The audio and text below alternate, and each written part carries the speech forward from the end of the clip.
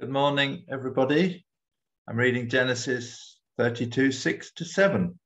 Then the messengers returned to Jacob, saying, "We came to your brother Esau, and he is also coming to meet you, and 400 men with him."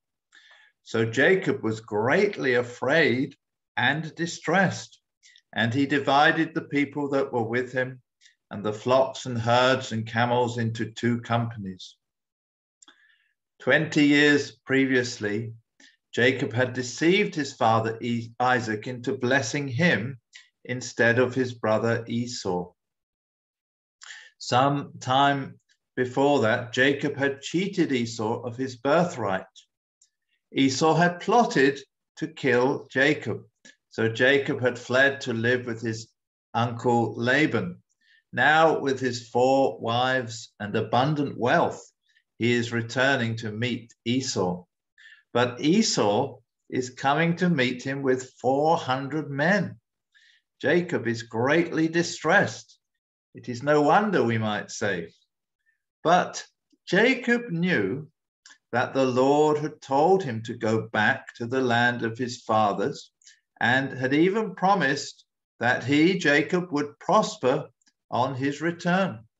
Jacob mentions this twice in his prayer, which follows in verses 9-12. But Jacob is distressed. He lays out a plan to try to save himself and all he has.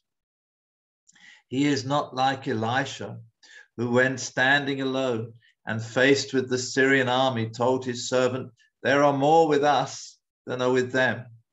He didn't have the confidence of our Lord Jesus, who told Pilate, the representative of the might of Rome, "You could have no power at all against me unless it were given you from above." When the day of crisis came to Jacob, he didn't have it in his heart to say with Paul, "Whether we live or die, it is for the Lord." Despite having seen the faithfulness of God to him over 20 years and the abundant promises the Lord personally gave to Jacob.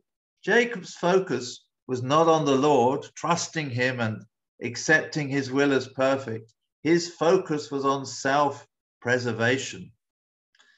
Jesus told us that if we are to find our lives, we must lose them for his sake. We all face fearful and distressing circumstances, to some degree at least, on some occasions in our lives. What is revealed in our hearts when that happens? May we commit ourselves to his perfect will. Amen. Have a great day.